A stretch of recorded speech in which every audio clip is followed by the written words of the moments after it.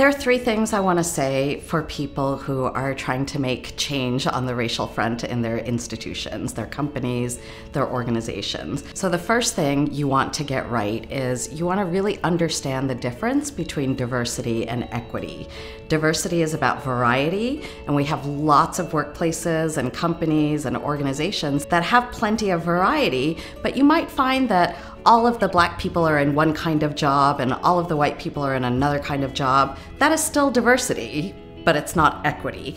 Diversity is about variety and equity is about power. The thing you want to aim for in your organization is to make sure that the diversity you have is serving the purpose of evening out power and making things fair. The second thing to remember is that when you're trying to make any kind of big change, and maybe getting to racial equity is a big change for your company, you want to always design the right-sized next step. If you're just getting started, then having a totally different racially inclusive culture from what you have now might not be realistic in a year, let's say, but you can definitely make progress if you figure out the right size next step. So it's significant, but you can pull it off. The last thing, whenever you're making a change, you need three things. I learned this as a wheel of change.